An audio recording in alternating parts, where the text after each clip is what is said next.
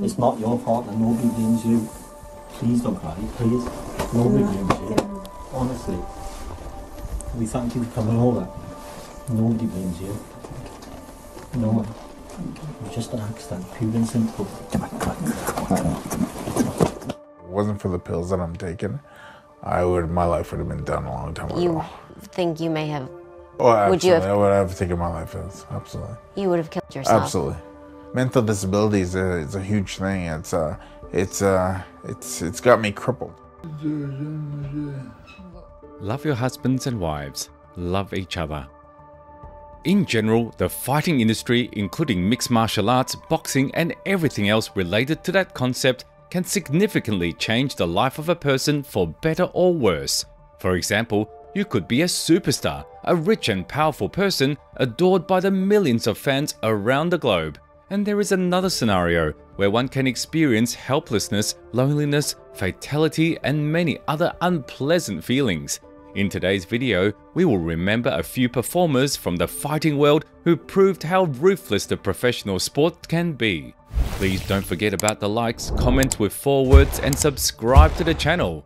Here we go. This man's great. And I don't know what would happen if he hit me. You know, I don't believe that because the champ is very modest, you know what I mean? Yeah. I seen him in the ring with killers. I seen him in there with killers, like Foreman, Shavers, guys that hit much harder than I. Yeah. And, you know, he takes these guys' greatest punches, and that's what made him such a champion. I mean, even though I heard him say he didn't believe, he must have believed, because that's why, from watching Ali, gave me the great deal of confidence and deep down in the belief, to believe there's no man in this planet that could beat me. On June the 3rd of 2016, the world of professional boxing and sports in general suffered a grievous loss. On that day, the greatest fighter in history, Muhammad Ali, passed away. As we know, for the last 30 years he had Parkinson's disease. This diagnosis was officially confirmed in 1984, 3 years after Ali hung up the gloves. Back then, this news flew all over the world. Muhammad was put in hospital due to an abrupt hearing and speaking deterioration and failure of motor functions. However, it wasn't something unexpected. The first cause of the future health problems began to bother the greatest already in 1970. This was confirmed by the boxer's personal doctor, Ferdy Pacheco, who also is not with us anymore. He started to notice the first symptoms of cognitive distortion of his client. A famous writer, Jonathan Eig, together with other speech experts, analyzed a few videotapes of Ali speaking and made a conclusion that he began to gradually lose his ability to speak clearly already in 1970. These are exactly the cause that presaged Parkinson's disease. Who are you most grateful to for your career? My career, everything, Allah, all my success, all my protection, all my feelings, all my victory, all my courage, everything comes from Allah. As we know, Muhammad was getting hit with a lot of punches, though he was one of the pioneers of smart boxing with defensive movements. But his favorite trick was to stay at the ropes and play with his opponents. Jonathan Eig expressed his opinion that the champion missed approximately 200,000 punches throughout his career, half of which came to the head. So, no matter how tough it's for us to admit it, but that's the reason why the legend was in such a terrible state in his last years, as we can see on this footage. However, it's not the most disturbing case as we move on. I always wanted to fight in Canada, period. And I was offered a time to fight in Canada a while in Edmonton.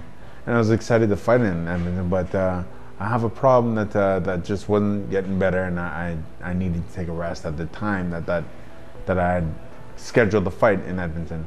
And now I'm good. And Iroquois made, I was in negotiation with these people probably about 2 months. And we feel good, I feel like I'm being respected and treated good. The next story is no less sad. Many have heard such a nickname as Big Daddy even outside of martial arts, but we're talking about a particular performer. In the 2000s, the name of Gary Goodridge was at every corner. This big, powerful, charismatic and brutal guy was invited almost every week to participate in tournaments all over the world to give the fans a spectacle. And he was not thinking about the consequences he would face in decades to come. He did not take care of his health. The athlete only cared about how much he was going to get paid and when he would be invited to the tournament next time. Goodridge did not spare himself in the ring. He was going all out, sharing the canvas with different fighters of various caliber and level of skills. Sometimes he was winning, but more often he suffered devastating losses. And the worst thing is that the money that he exchanged for health was only enough to have a decent lifestyle between the performances and traveling to another country to compete in front of a new crowd. He didn't even make a fortune to secure his future after leaving the sport, and retirement happened to be forced, while expenses grew bigger due to prescribed pills. He needed medication to slow down the illness called chronic traumatic encephalopathy, which can't be cured. One can only put in a lot of effort to live with it. My days suck. What happens in the morning when you wake up? I feel like going back to sleep.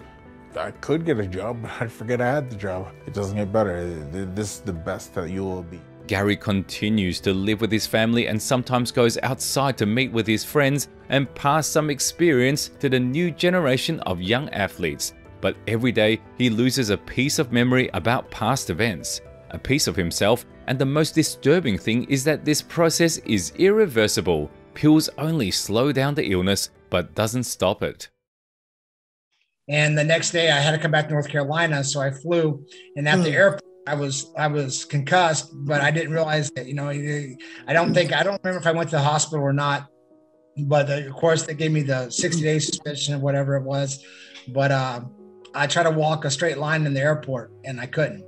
And, the straight lines in there, and I tried to do it. And the last time that I actually tried on my own will to do something, and I remember my balance was shot. And the next time that I tried to do that is when I realized I had problems. The next performer in line is a former UFC fighter, Spencer Fisher. In the 2000s, he was kind of a local star and favorite of the company's president, Dana White. Because even though the veteran did not become the UFC champion, people loved him for the beauty of his performances, spectacle, and full dedication that he gladly showcased in the center of the octagon.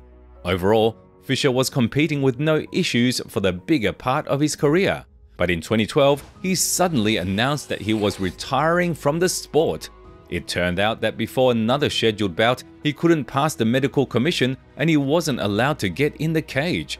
And after that, he disappeared for 9 years. Spencer suddenly appeared on the radars only in 2021. A former fighter stated he suffers from progressive brain deterioration and gradual memory loss.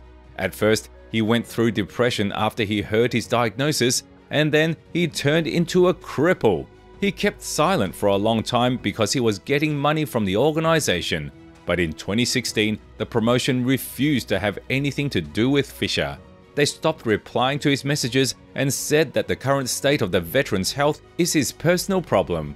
Every year, the condition of a former fan favorite gets worse. He was recognized as disabled and all of the burden of his care was put on his spouse's shoulders. Luckily, she managed to find some money to open a small gym where Spencer can practice as a coach. Because when you're young, you're thinking of the right now and living in the moment and the money at the time. And even though it wasn't great, I got a lot of bonuses and got sponsors at the time, and I was living happily. And then one day it always comes to an end, regardless of what sport you're in. But the injuries I took from it, I don't know. I don't know if it was worth it, And now my message is to tell people that, hey, this is a possibility. This could happen to you, and it's very real. And it's changed my life. Spencer suffers from headaches and memory loss, and sometimes it seems to him that the world falls apart right before his eyes. The veteran gets worse, but doctors say that they can only fight the symptoms. The illness itself is incurable, as sad as it sounds. Now, we're going to talk about the Puerto Rican boxer of the past generation who got into the spotlight at a very young age. which eventually led to his undoing.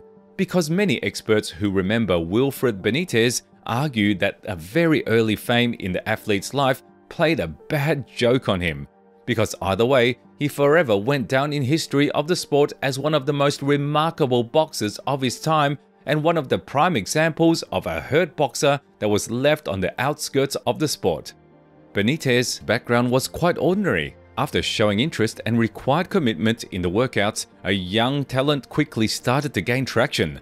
Already at an early age of his career, he took the world of boxing by storm, conquering his first championship at the age of 17.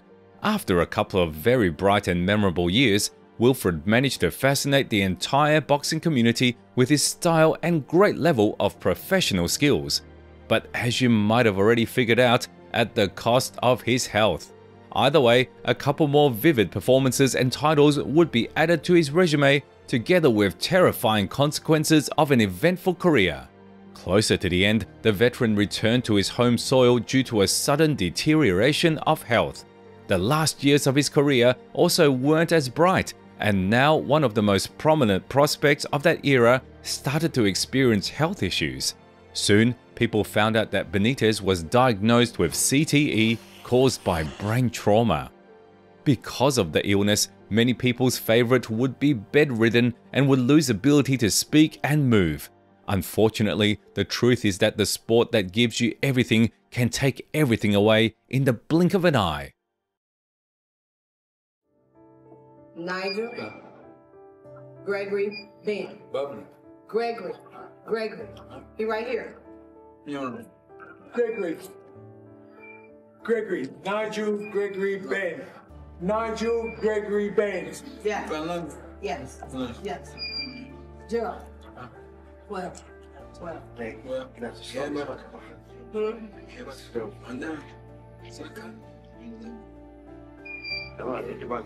the hospital for 6 months. 6 months.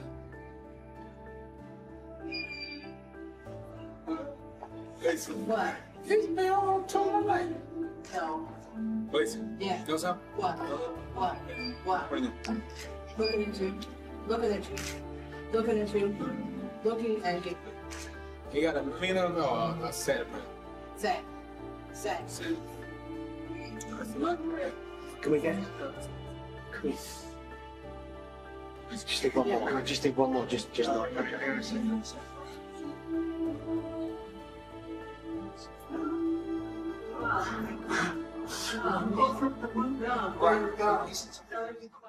The next story is no less touching because it's about a boxer who in his time was close to being as popular as the legendary Mike Tyson himself.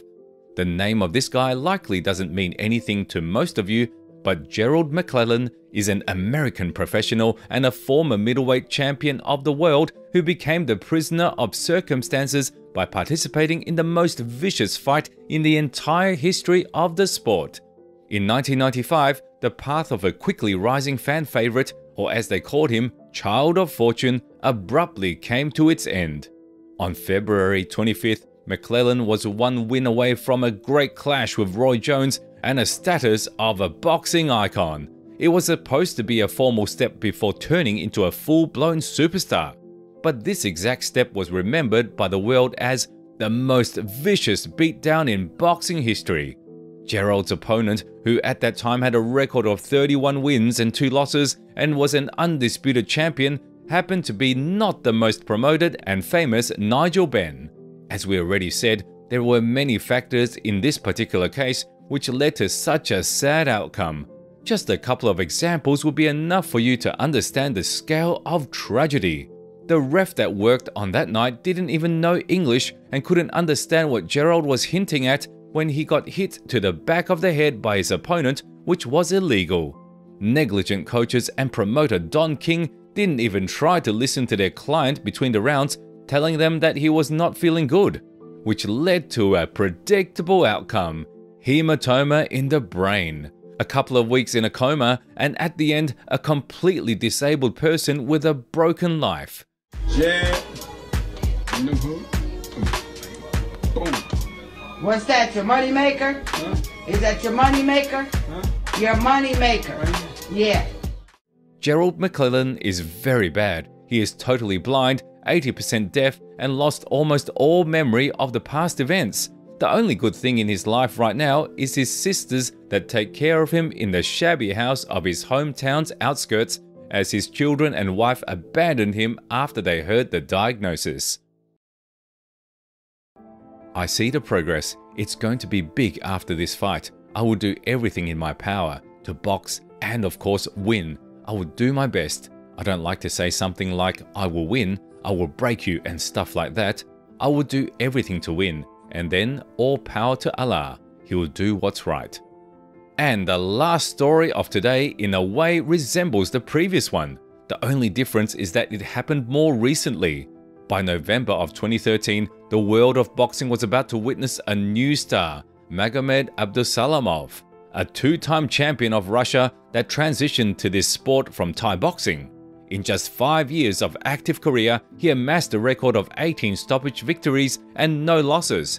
His next opponent before the opportunity to contest the World Championship happened to be Cuban-Irish Mike Perez with 19 victories on his resume. The upcoming fight in New York was supposed to be a definitive one in the life and career of the boxer from Makachkala, and it was. The battle was glorious, a true 10-round scrap till the bitter end. Neither boxer took a step back, constantly throwing dynamite from both hands. After the given time, Magomed did not look very good, and that's understandable. He and the Cuban had a war. Based on the judges' scorecards, on that night he suffered his first and, as we found out later, only loss in his career, but his most important battle was ahead. Very soon, after the announcement of results and moving backstage, Magomed told his team that he was feeling bad. Abdusalamov said he had a severe headache and frailty. The fighter's representatives reached out to the medics at the arena, but they didn't treat Magomed's request seriously, as there were supposed to be other fights on that night. In the end, the guy's team had to move to the hospital on their own. Not to mention that at night, New York was completely jammed up. So, on November the 6th, a 32-year-old guy had a stroke, and after subsequent surgery, he turned into a man not able to walk, sit, feed himself, think, and speak. Only thanks to his wife, her care, and incredible level of effort, the boxer managed to achieve some results in recovery that continues till this day. Older daughter once wrote a letter. She wrote, "Santa, I don't need anything. I don't need toys, nothing. I'm just asking for my father to get better, and so my mother can rest." Which of the aforementioned cases did you remember the most? Leave your opinion in the comments below. Don't forget to subscribe to the channel so you won't miss the new videos. And of course, hit the like button if you enjoyed this one. See you soon.